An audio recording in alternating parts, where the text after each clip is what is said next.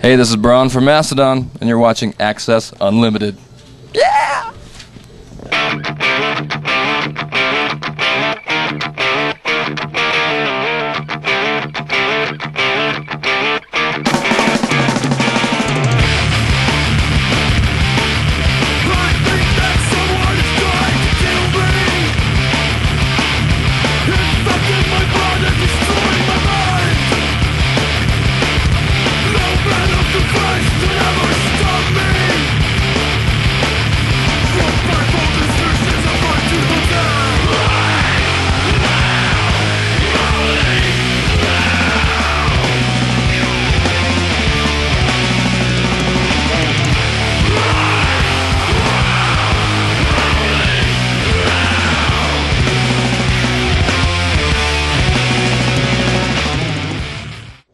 This is Dwayne, with Access Unlimited. I'm here with Brann from Mastodon.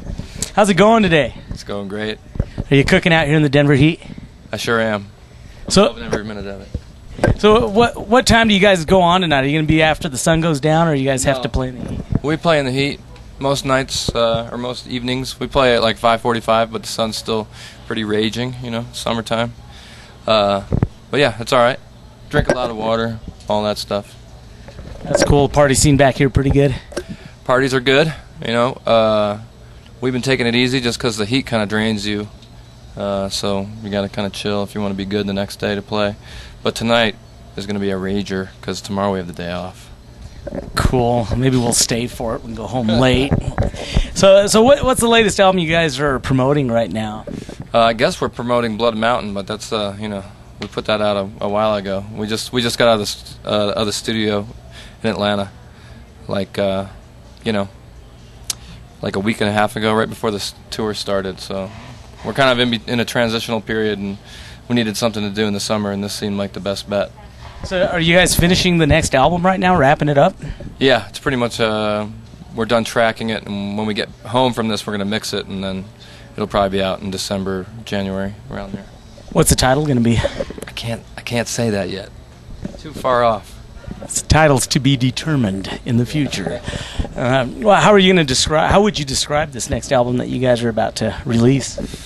I'm not really sure because it's not done yet completely. So, but I'm not sure. Seems a little more a broader sound. I don't know how to explain it really. You have to listen to it. Are you guys still like rewriting and adjusting the songs and things like that in the studio, or are you pretty much? I mean, you're going to do that all the way up to the very end, you know. You guys do all your own engineering, or are you guys working out of somebody else's studio? No, we're working with another guy. We're working out of Southern Tracks in Atlanta with a guy named Brendan O'Brien. Is that where your band's based out of? Yeah, we live in Atlanta. And how long is this tour you're going to be on going to last? This is a 6-week tour. Goes till middle-endish of August, and then we head back home. So, any exciting things happened so far on the tour? Probably yesterday was the most excitement with the weather. You know, this crazy rainstorm came in, and we had to wrap everything in plastic very quickly, and then get it quickly off of it so that we could play on time. It's a little nerve-wracking, but it made for a good show, you know. Were you guys actually caught in the storm? Well, not really. I mean, we were under the shed, you know, so we were sort of protected. But you know, the rain was coming in, raining on everything, raining on the. You know, you had to wrap all the electronics that are sitting out there, so it was a little hectic. Could imagine. So how has it been having to play on such a wide venue, and you know, with all these other bands and the crowd response and things like that? It's been great. I mean, you know, the crowds have been awesome. You know, I don't think the bands are that far apart. You know, like the music's pretty rooted in heaviness, and that's kind of across the board. You know, there's I guess a little something for everybody, but there's you know, it's all heavy music. So this is the heavy music festival to go to of the year. You know, but with Ozfest not being around, something has to take its place. You know. Actually, personally, I think this is better than Ozfest, but I like the heavier music more than the more pop stuff that's been out.